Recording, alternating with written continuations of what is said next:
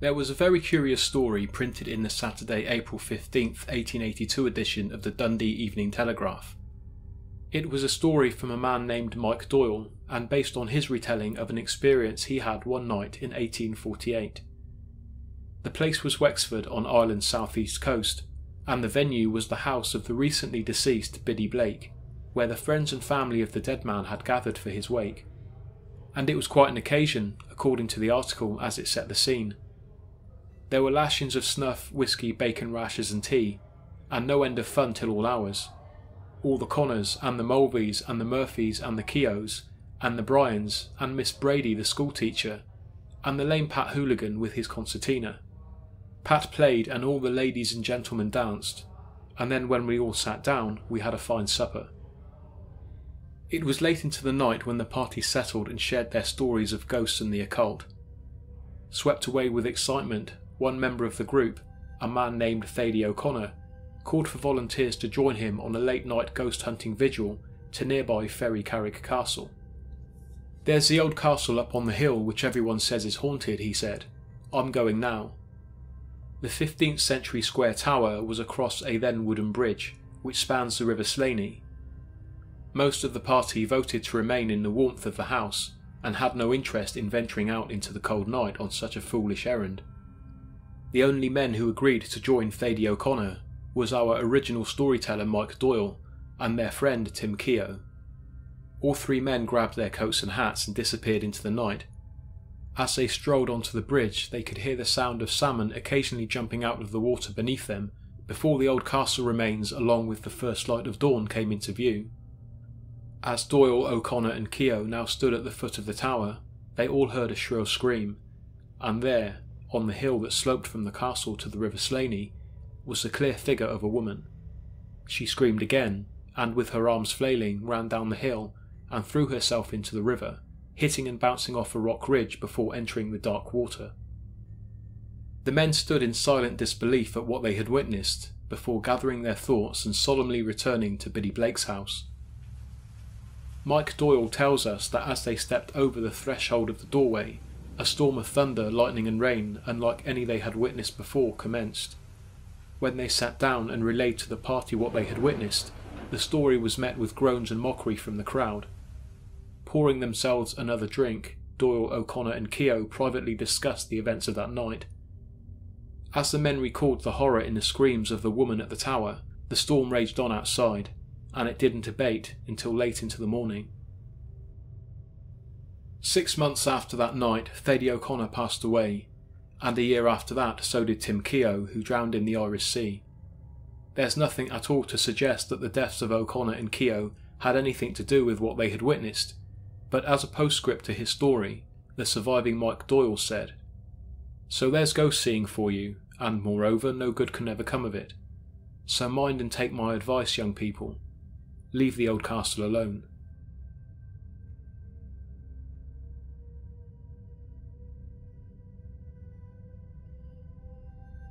This next story was relayed in 1914 by a Mr. T.J. Westrop, and was told to him in the late 19th century by a relative of his, Reverend Thomas Westrop. The Reverend had recently been appointed to his new parish, just outside the city of Limerick, and had spent some time looking for a suitable house for his family. The house he eventually settled on had been empty for some time, but were told that it was well looked after, as the wealthy landlord had employed a housekeeper to make sure the place remained tenant-worthy throughout its vacancy. Reverend Westrop and his family, which included 2 young daughters, moved into their new home. While walking the corridors, they found that one of the rooms in the upper part of the house was locked. No key was supplied for that particular room, and no explanation was given before moving in as to why they had no access. According to the Reverend, as the family's first night drew in, he was upstairs on the landing when he heard the sudden sound of footsteps and the sway of what sounded like a dress or some other material brushing against the wooden floor. He turned to see a woman pass by him. She stepped up to the locked door opposite the stairs, entered the room and closed the door behind her.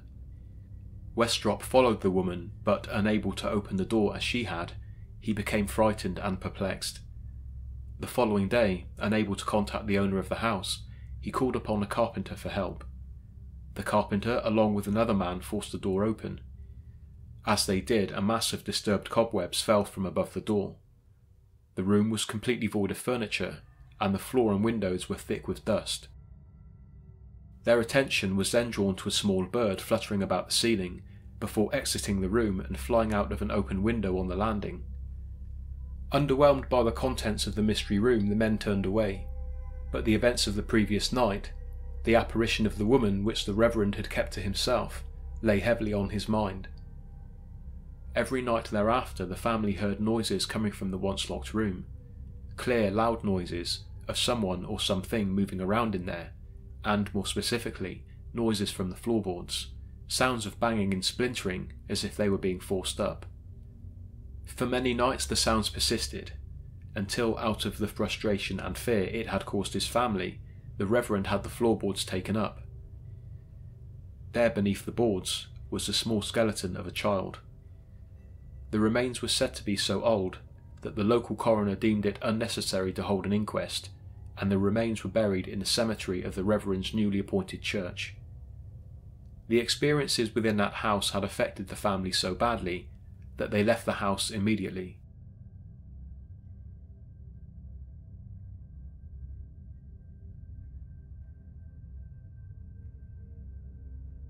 Ballygally Castle in Northern Ireland is well known for its ghost stories, many of which date back decades and even centuries. The best known is the story of Lady Isabella Shaw, although this reported incident is not so well known, and for good reason. It's brief and the events could be described as anticlimactic, but it is a relatively modern recollection, and that's why I've decided to include it here. One day in late November of 2000, experienced journalist and filmmaker Liam Cray paid a visit to the famously haunted Ballygally Castle Hotel. He was there along with camera operator Joanne Jenkins to conduct a television interview for Irish broadcast company RTE with hotel manager Sheila Carr to discuss the reported paranormal phenomena. As the castle's tower bedroom is the most active area of the building, they thought it most fitting to conduct the interview there. The room is said to be haunted by Lady Isabella Shaw, who passed away in the 1600s. They lit candles and dimmed the lights to create a fittingly creepy atmosphere, and the interview went without a hitch. It wasn't until the two reporters were about to leave that they realised they probably needed more footage for the cutaway shots. The three of them returned to the tower and lit the candles again. It was then that Joanne Jenkins said that the room temperature suddenly dropped, at which time she said she could see her own breath, but no one else's. The candles, which were burning high, momentarily and in unison dipped to almost nothing, and then simultaneously rekindled to full flame. Liam Cray is an experienced journalist who has reported in many potentially dangerous situations. The events that day, I think, are given best credence when you consider his response. I've been a cynical hard news reporter for years, but this was as real an experience as I've ever had. Following the events involving the RTE reporters, a reporter from the BBC, accompanied by a medium, made an attempt to contact the spirits of the castle in the same room. The medium claims that at one point the spirit of a woman stood beside her. The spirit was described as anxious and repeatedly paced back and forth from the bedroom's window in a state of panic. If you are to believe the medium's account, it fits quite well with the most famous story behind the castle.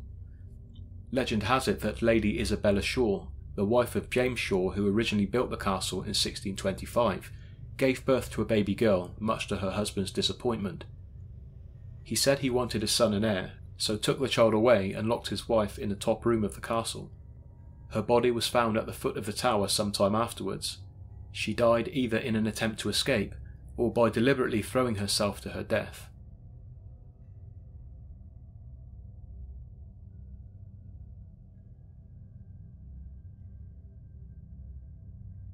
In 1978, a farmer and poet by the name of John Sheehy told of his experiences at Killynon House to the Westmeath Topic, a newspaper founded in 1970. At the time, the house had not so long ago been destroyed, but John clearly recalled his time there and the various experiences he had working as a farmhand. Killynon House in Clohan, County Westmeath had been owned by a family named Raynell for almost 500 years. John Sheehy, who had worked there for many years, remembered the last surviving member of the family, Richard Raynell, and the warning he heeded before leaving the house when it was sold. A bachelor and a man Sheehy described as a cultured and benevolent character of Oxford standard, Richard Raynell had told him that there were apparitions within the house and its grounds, but not to be alarmed. John had been told stories of ghostly horses and riders seen galloping over the estate centuries after the events took place, and local law stated that whenever a member of the Raynell family passed away, other late members of the family were often seen in the house, and in later years within the garden grounds. On one occasion, John was tracking a horse that had strayed to the property's boundary, when he saw a pale orange glow moving slowly through the estate, approximately 8 feet from the ground.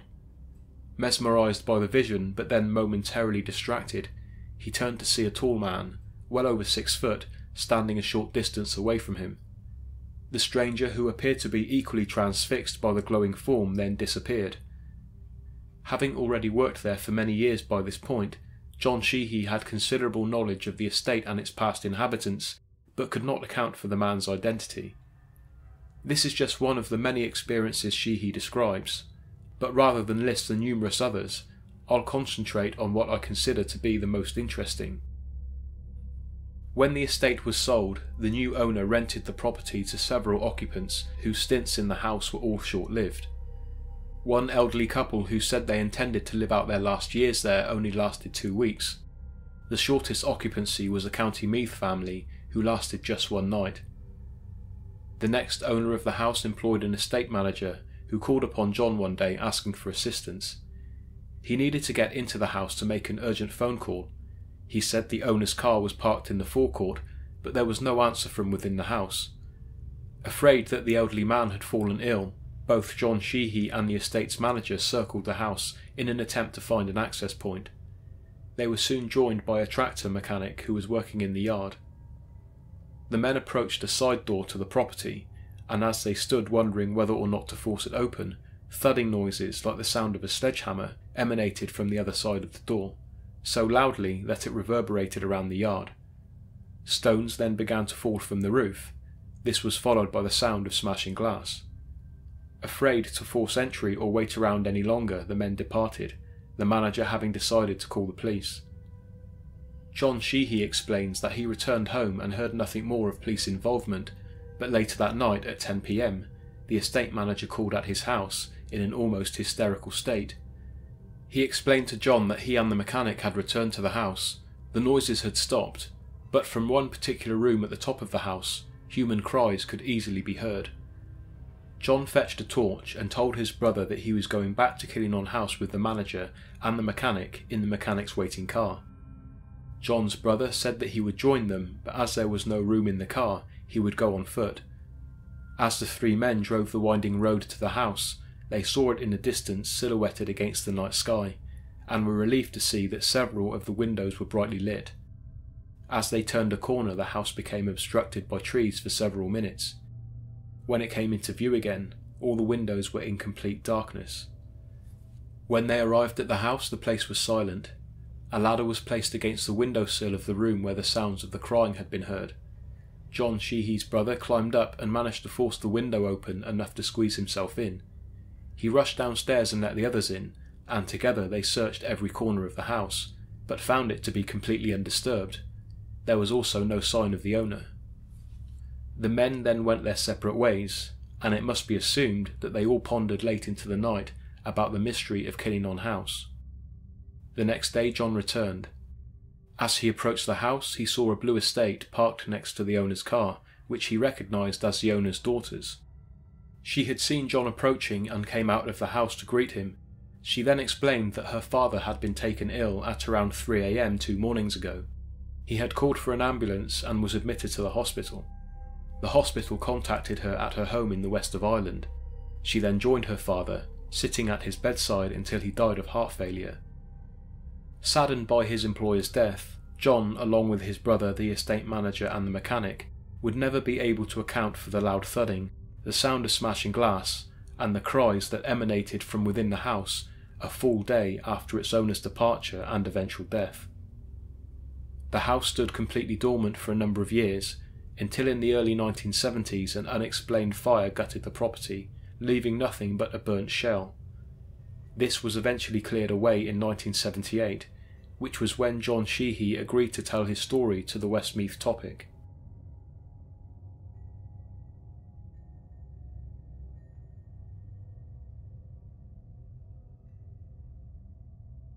Mountjoy Square in Dublin lies to the north of the city.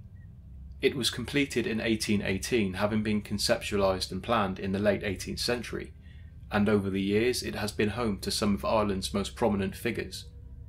One Major MacGregor had arrived in Dublin from England in 1871. He had volunteered to watch over the husband of a sick relative at his home in Mountjoy Square. MacGregor had heard stories from the house of poltergeist activity and the servants there being physically attacked by unseen hands, but being a pragmatic man, Major MacGregor refused to be put off by such stories. During his time there he was often subjected to late nights due to his sick patient requiring a lot of attention, so MacGregor was relieved when, in January of 1872, he began to see the man's health improving.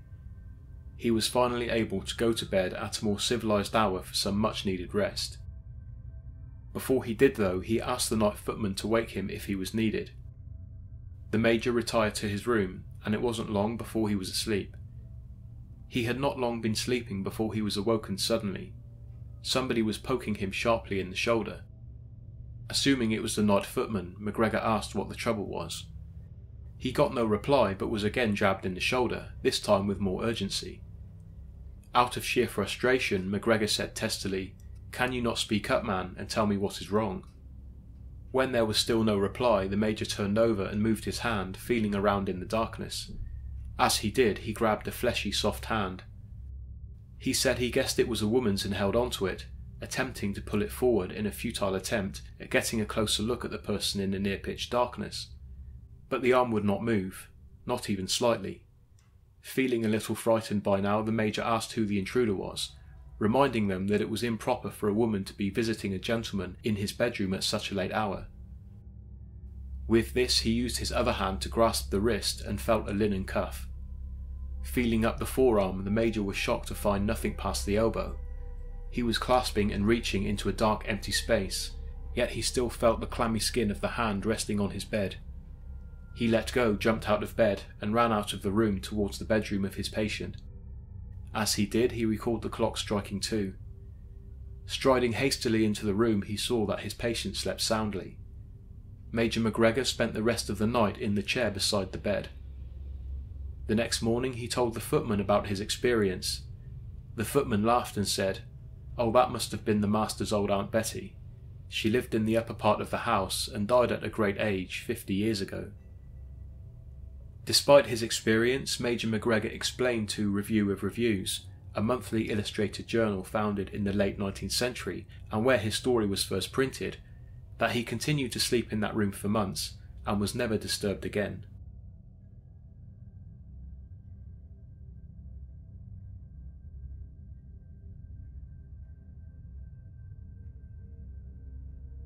The January 29th, 1935 edition of the Belfast Telegraph tells a story of a tall apparition of a woman draped in black. Every 20 years or so, according to the people of Cushendall village in County Antrim at the time, she had been seen rushing from the direction of Cushendall Beach towards the village close to Shaw Street.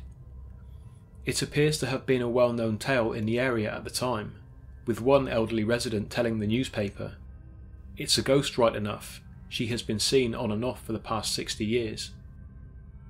After the apparition was allegedly seen again in January of 1935, a group of young men held a vigil at the Shaw Street end of the village where the sighting was reported. They waited long into the night. The hours passed, but all they heard was the rushing of the wind bellowing in from the Irish Sea. But then one of the men heard the clear sound of nearby footsteps rushing past them along Shaw Street. As dark as the night was, the road immediately around them was clear enough in the light of their torches, but they saw nothing. Overcome by fear, they fled the scene and headed back to the village. I couldn't find any more information on this alleged sighting or any before or since. Of course, some of these stories are lost to time as generations pass and people stop talking about them. Another theory, on the other hand, relies on the stone tape theory, and the notion that a ghost will fade away over time like an old recording. So just maybe, this is what happened in the case of the Black Lady of Cushendall.